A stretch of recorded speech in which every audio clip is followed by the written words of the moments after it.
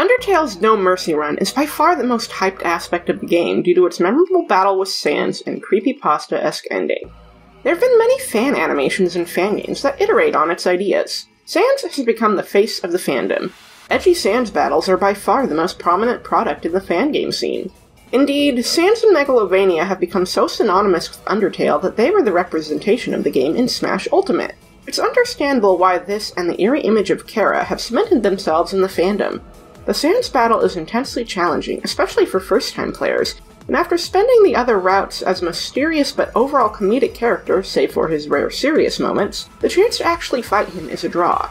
It's gotten to a point where people know about the Sans fight before even playing the game, thereby removing the surprise factor as well as overshadowing everything else the route has to offer, and I think this is emblematic of the very themes the No Mercy run tries to both communicate and deconstruct. I think that as time goes on, the smaller details in the route are lost in the shuffle. So in this video, I'd like to look back and reflect on what Undertale's No Mercy run was really trying to say. The first thing to understand about this route is that it's not one you simply walk into. The game doesn't tell you what you need to do, and if you simply proceed through killing everything in your path, you're more likely to stumble onto a neutral route with higher LV. No, the only way to begin this route is to actively pursue it. The Ruins doesn't even give you a kill counter. You just have to grind and grind and grind, getting stuck in a fairly tedious loop of mashing the attack button with no indication of when or if anything meaningful will change. If you remove the years of fandom osmosis and spoilers from the equation, the trigger to this route effectively relies on the assumption that something will change from grinding, when in most RPGs, that is not the case, other than increased stats. Sure, if you've done previous runs with kills, you'll know that Undertale handles its casualties very different from other games of its genre. Flowey and Undyne both react to killing even the most minor encounter, and the latter offers more specific speeches for mini-bosses or unique enemies like Shyren and Snowdrake. To that end, it's likely this route is designed for experienced Undertale players first, the kind of people who after getting one or more endings may stop and ask, but what would happen if I did keep killing? Is there an upper limit? How high can I get my LV at the start of the game? Though there's also the camp of seasoned RPG players who assume grinding is necessary and do so to get ahead of the curve. Undertale's meta-narrative does still work on that front, as the game thrives on deconstructing RPG staples from the use of violence to the ability to enter people's homes or pawn things off on shopkeepers. But some people will look at this game, assume that you need to get strong, and thus you need to fight and level grind for future challenges, thus they focus on the mechanics over the narrative, and in turn feed into the very aspects of gaming this route intends to dissect. In either case, nothing meaningful happens until you hit the required killing threshold, at which point you'll finally get your first taste of what this route has to offer. An empty battle screen, the tiny "but nobody came" text, and the ominous music of the same name all set the tone. The music persists outside of battle, droning and droning on and on. What's brilliant about this is "But Nobody Came" samples a fraction of Flowey's theme, slowed down so significantly that it's unrecognizable.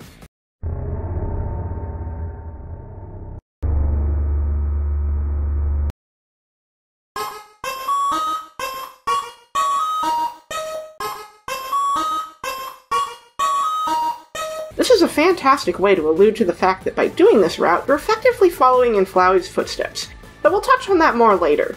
Napstablook doesn't even dignify you with a battle if you've exhausted the counter. At first, Toriel's house seems unchanged, until you interact with the kitchen drawer and get the red text, "Where are the knives?" When you interact with the mirror, you get the text, "It's me," name. If you had inputted your own name earlier rather than the canonical name for Kara, this is likely especially unsettling, and doubly so if you've played the other routes, where the text instead says, "It's you!" A single blow is all it takes to strike Toriel down, and she feels it.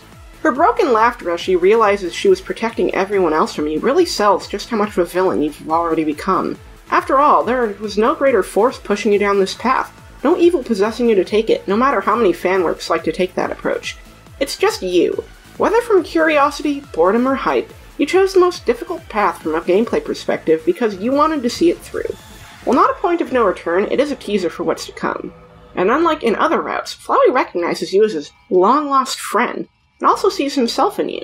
He agrees to work with you, which carries over into subsequent areas, where he's disabled puzzles to encourage and support the endless slaughter of monsters going forward. The moment you step out of the ruins, the route is truly underway. Unlike the Ruins, which kept its normal music until you exhausted the kill count, Snowdin's music is already slower from the start, hinting that something is amiss.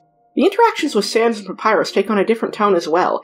Rather than repeating the same familiar shenanigans, Sans immediately picks up that Frisk isn't emoting much at all, He tries to play it off, urging them to go behind the lamp, but they don't. The game is already going off script, almost as if it isn't supposed to be this way. The way Sans' theme fades out really adds to the tension and hammers in how wrong this is. In a way, this can reflect how you, the player, have potentially already seen it all and just want to get to the point. The most unsettling part of the start of Snowdin is how Sans basically says to keep pretending to be a human, suggesting that by this point you've already become something far worse where the in-game narrative is concerned, and this will be followed up later. Snowdin is also where the kill countdown begins, as you've come far enough that it's clear that this is your objective.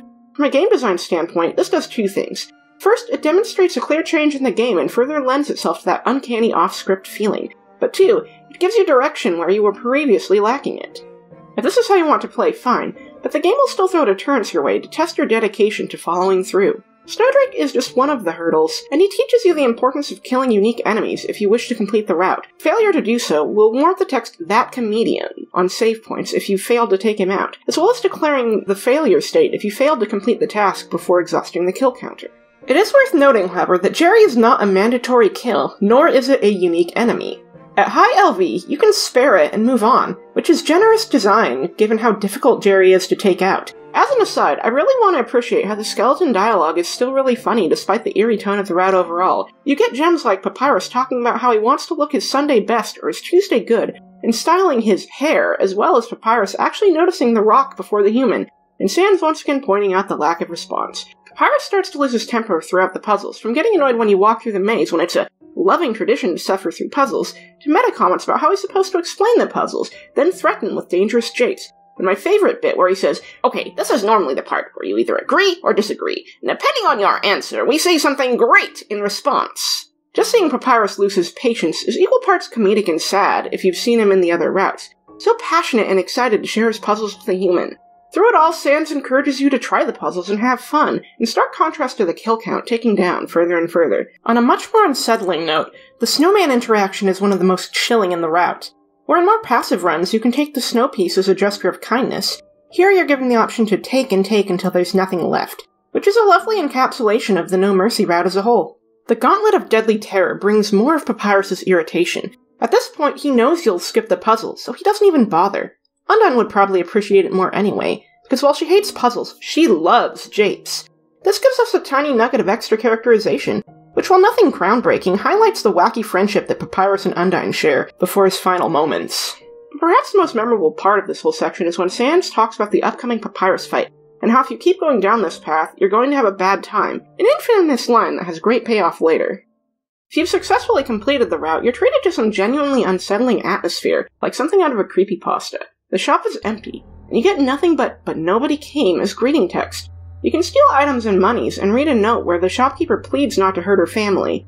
This really sets the tone that you are a mass murderer in a lived-in world, and these random encounters aren't just faceless EXP, but people with hopes, dreams, and families. The entire town's utterly vacant, save for Monster Kid, who somehow missed the memo. The little girl in the inn is just a decoy. Monster Kid just blames everything on adults acting weird. And then there's Papyrus. I feel like a lot of people focus on Papyrus's belief here, and not the dialogue surrounding it. They totally ignore his glorious roast, calling you a frickin' weirdo, berating your lack of interest in puzzles, and taking note of the dust and the dangerous path you've taken. But despite all of this, he offers his unwavering belief. He extends the hand of friendship, even when he knows he could die. In fact, if you spare him here, he admits that he actually was incredibly scared. And if you inspect the box of bones during his date after the fact, he'll mention how lucky you are that he didn't use his special attack, which would have surely blasted you. Many players do feel their conscience kick in here and abort the run due to Papyrus's warmth and kindness, but those who proceed will find that he goes down instantly, and he's taken aback by how swiftly he's defeated. Even so, with his dying breath, he continues to express his belief that you can change. It's heartbreaking and made worse by his check text calling him forgettable, showing how little he matters if all you're doing is killing to see what happens. What's also interesting is that Papyrus is a turning point in the neutral run, since not only does his death remove Sans from all of his funny scenes, remove his theme from Grillby's in the Snail Farm, and give Undine a much more somber pre-battle speech, but it is also the only time his neutral judgments show a more genuine anger at your decisions. It's also by befriending Papyrus that you're able to befriend Undine, and in turn befriend Alphys and pacifist runs to unlock the game's best ending.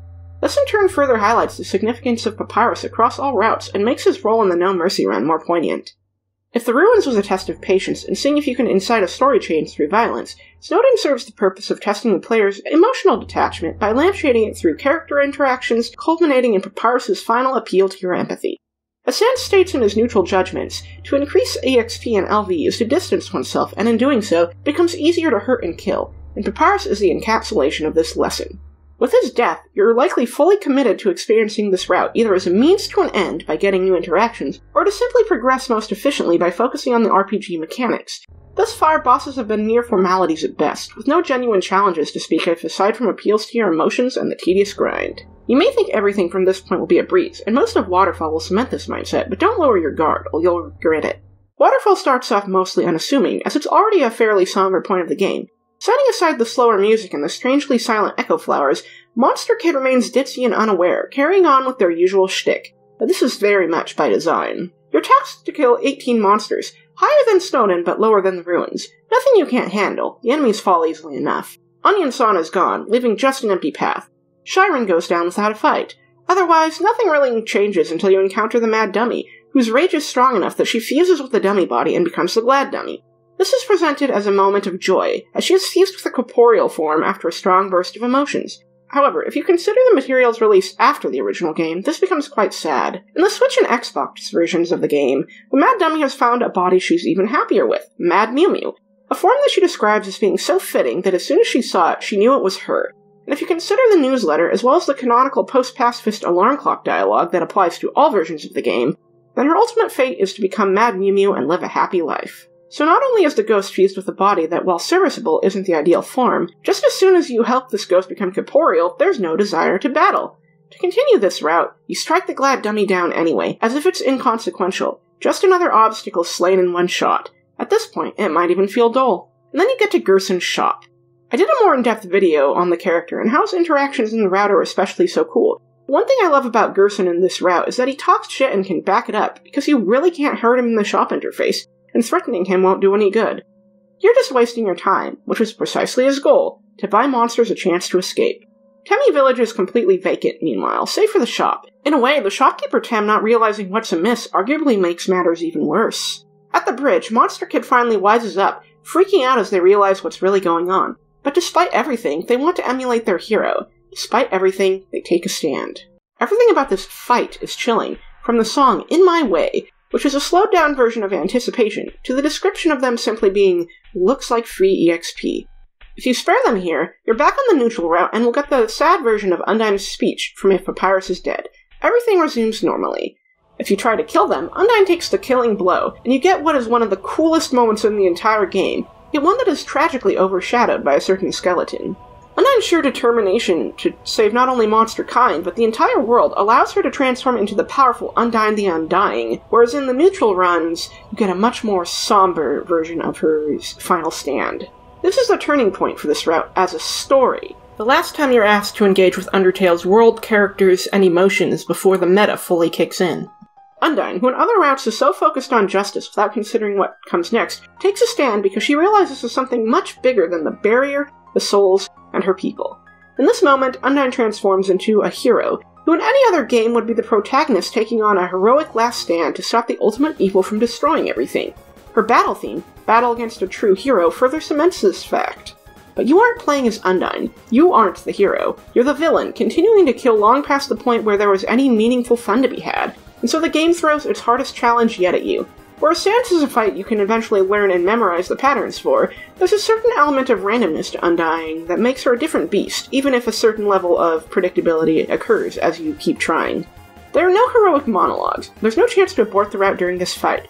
By landing that attack on Monster Kid, you are locked in for one hell of a fight, and in many respects, Undying is another test of your patience and resolve, by asking if you are truly more determined than her, determined enough to keep trying, suffering defeat after defeat just to see it through to the end. In Undertale, determination is the power that controls the save file. It is a word repeated again and again at save points in all routes, but on this route, it goes from quirky and charming statements on being filled with determination to a cold, blunt determination. And it's by being more determined than Undyne that you're able to stop her, because for as determined as she is, you the player are more determined, assuming you don't give up here. What I find so interesting about Undyne's defeat here is how, despite everything, she's still smiling. She has an unwavering belief that you'll be brought to justice, that Alphys has already watched the fight and chosen to evacuate everyone, that in the end Asgore will use the 6 human souls. An empty promise, as we'll discuss later, but at this precise moment, Undertale's narrative dies. It dies with Undyne, that last shred of hope, because Hotland is by far the most empty experience yet. When I said the narrative dies with Undyne, that doesn't mean there's no story, but it does show a marked shift by severely scaling back the presence of story and scenes in favor of the bare battle mechanics and the grind. When you reach the lab, Metaton reveals that Alphys has already evacuated everyone, and while Metaton talks shit, he soon flees as the world needs stars more than corpses. And that's it. From this point on, there are no mandatory puzzles. You can continue straight through to the core and fight Metaton if you want, though in doing so, you'll get the Queen Alphys ending and miss out on the last legs of this route. But considering you must kill 40 monsters to proceed, some might find it's more worthwhile to do it this way.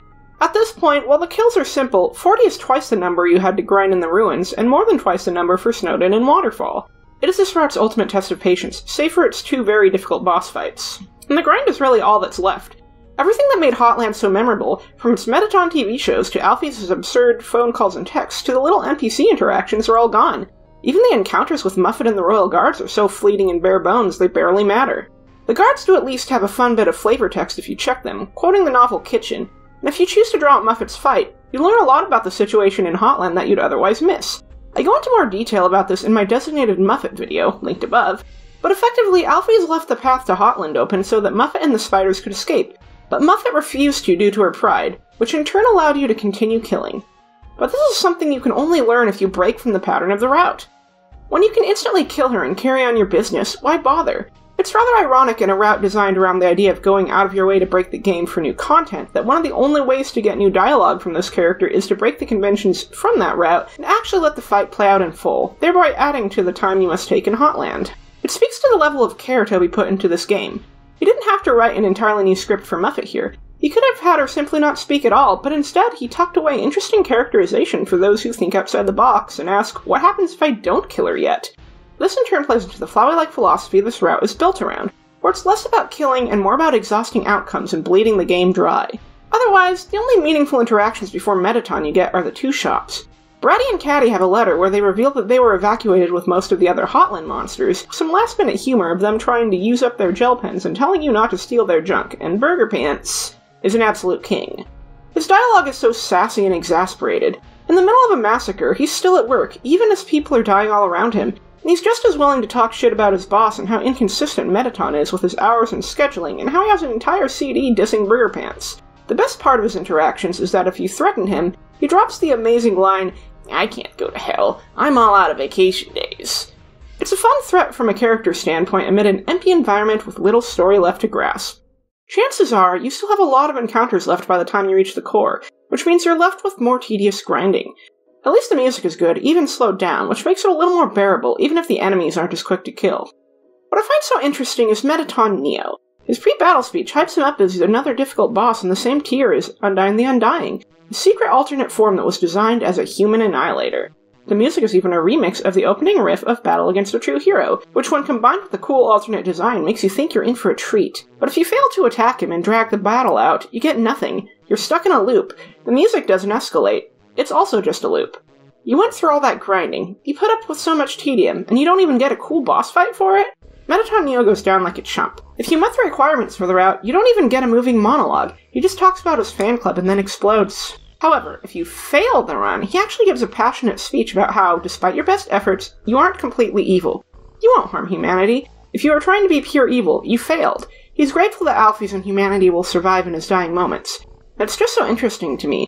This disconnect between failing to meet the required kill count and succeeding. By failing, you get a more sentimental speech. By succeeding, it rings hollow. But perhaps that's the point, because why bother with emotional gravitas when you probably just want to get to the point?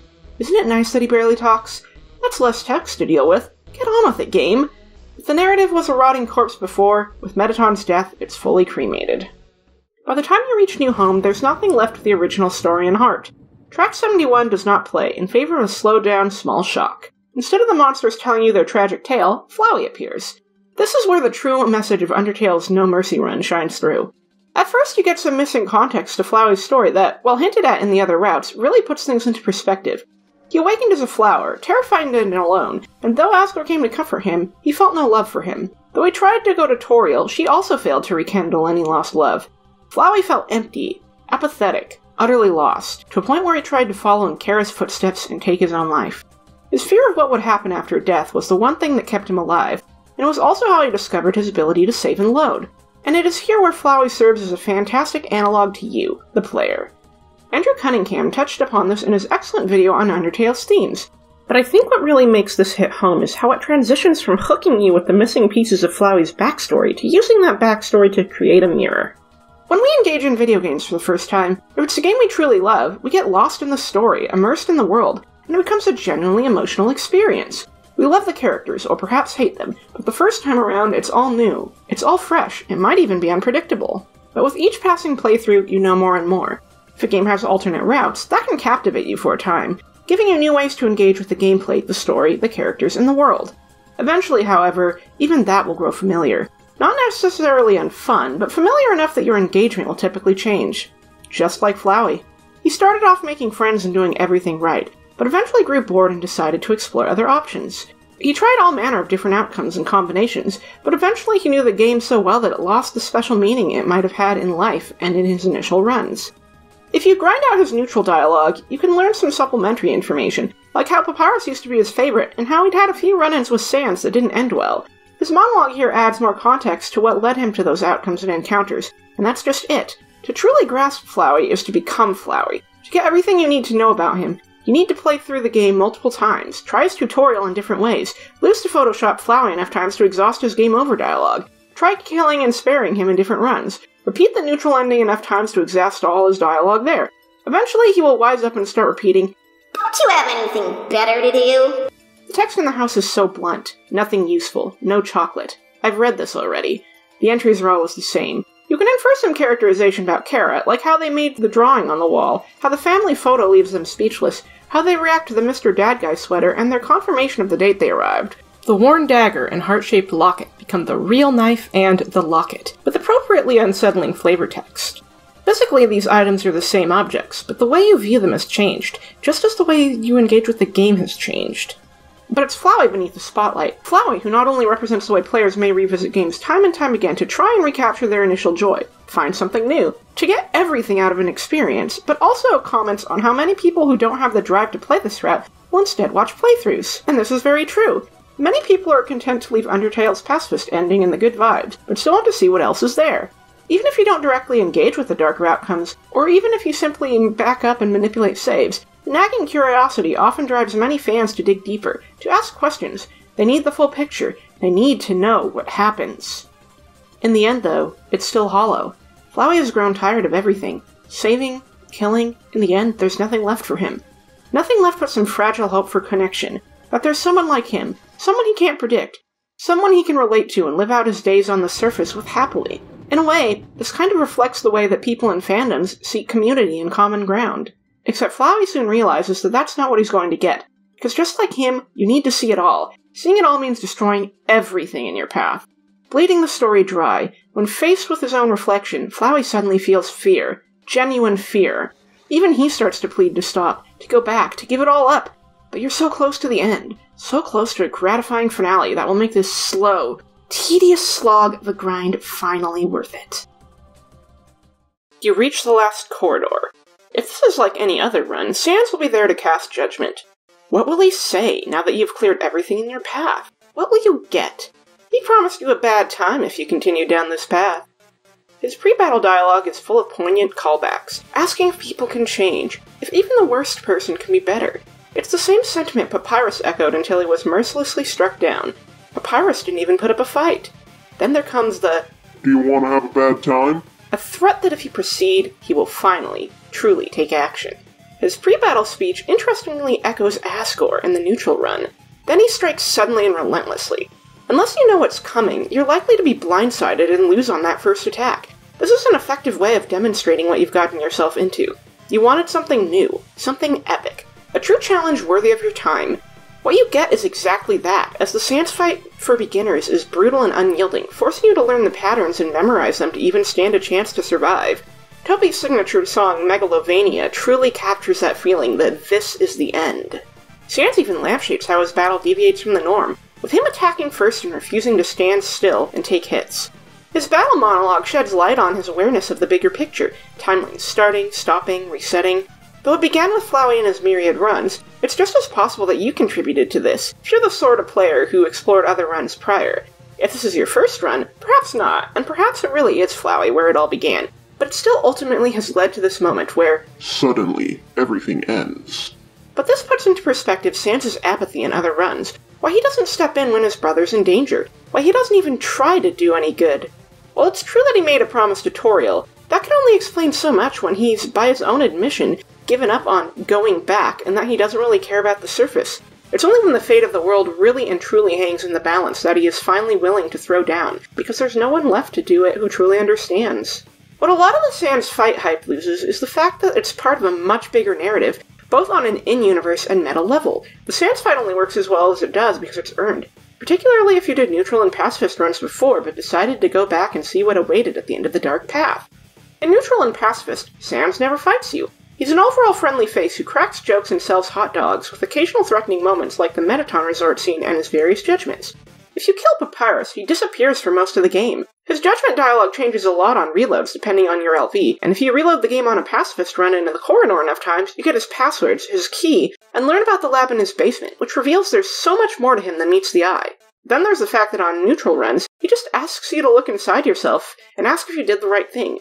Only if you kill Papyrus does he grow truly judgmental, either calling you a dirty brother killer or demanding to know why you killed him. Subsequent reloads can net more unique reactions to your specific level of violence, which also feeds into the Flowey-like mindset of trying everything and seeing what changes, and in turn makes the battle against him the culmination of the route's meta-themes.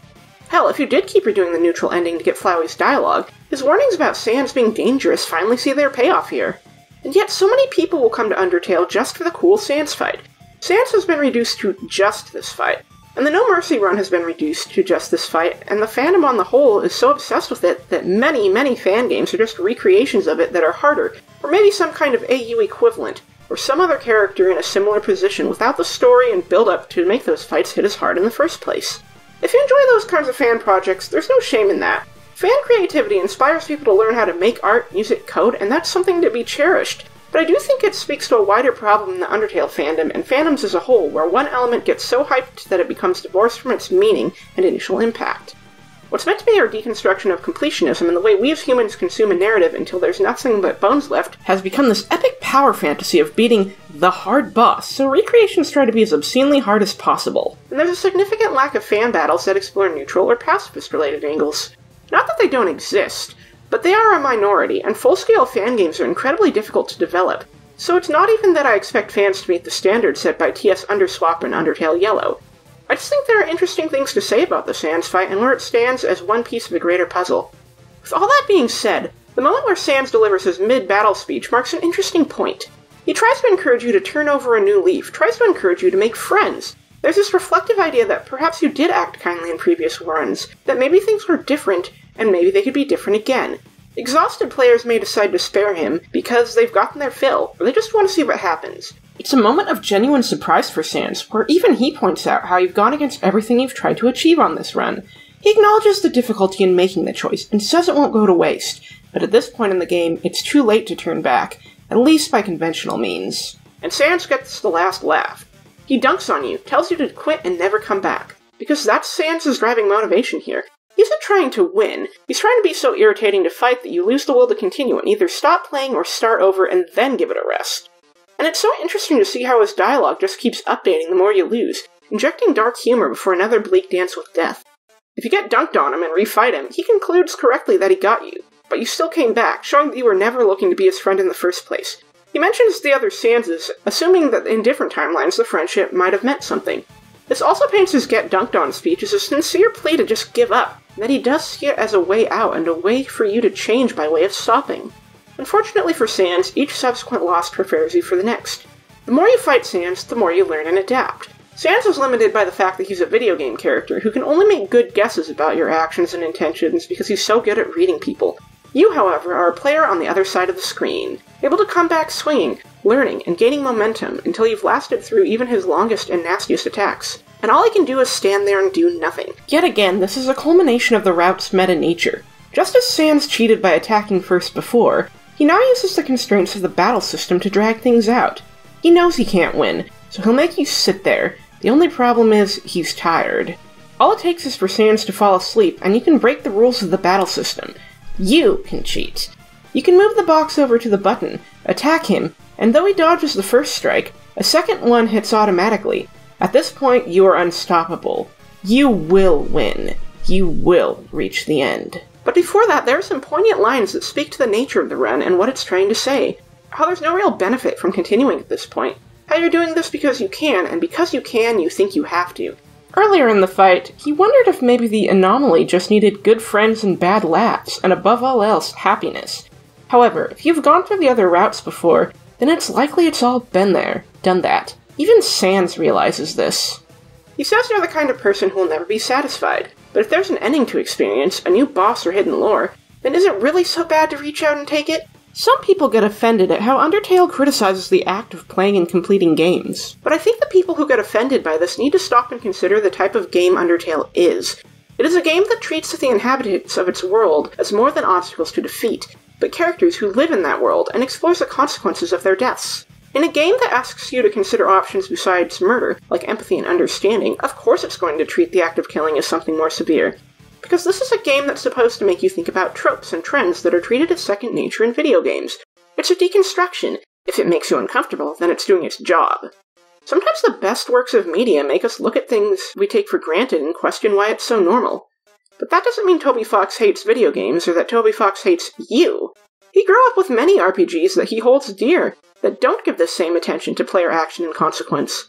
Undertale simply wants to explore what it would be like if those aspects of games were actually acknowledged in-universe, and make players think about the tropes and trends that we typically don't consider by drawing explicit attention to them.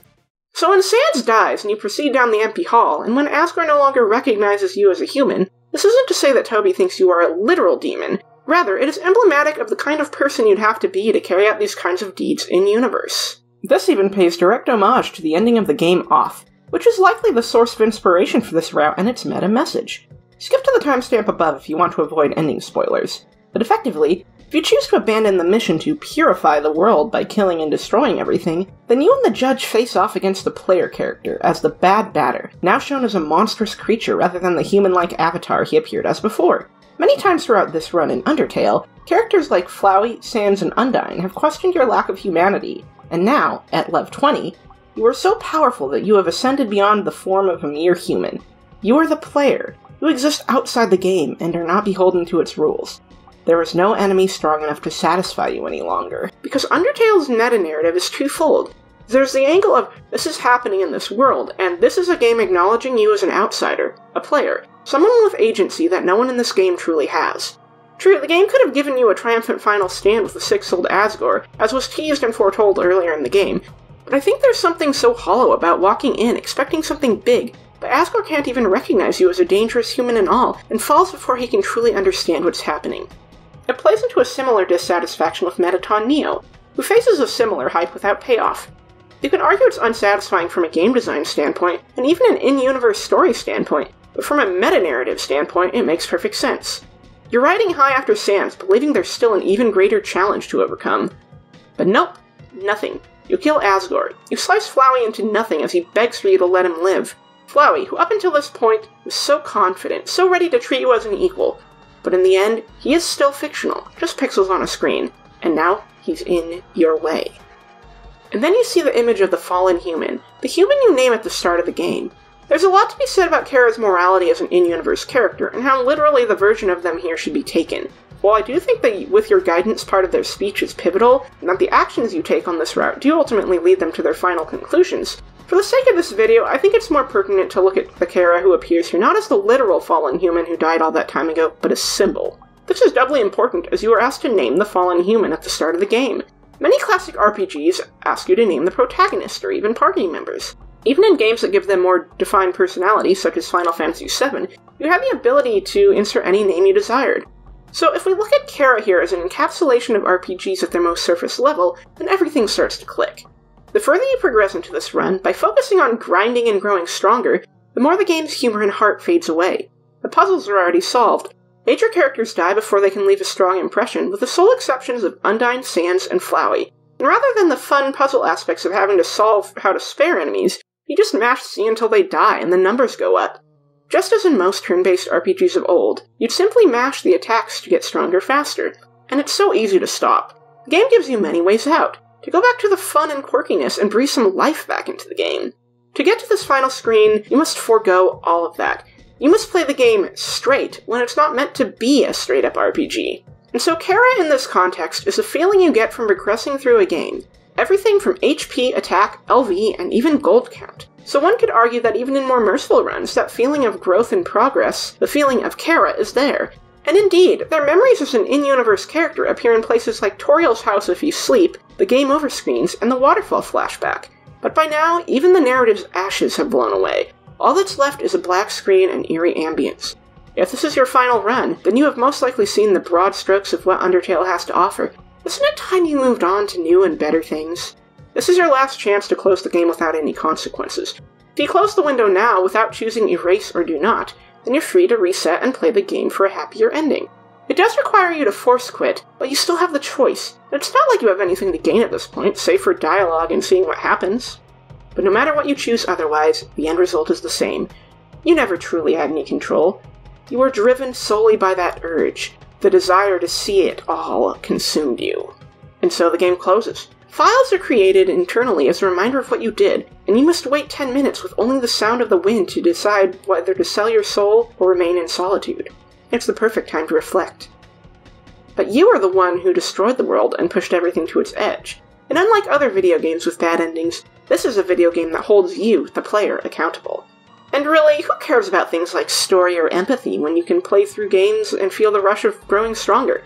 As my friend Xanamwa pointed out, Flowey is an exploration of completionism and what it would feel like within a game's world if the power to replay was an in-universe ability, while Kara at the end of the route represents the side of gaming where you focus solely on mechanics and progress.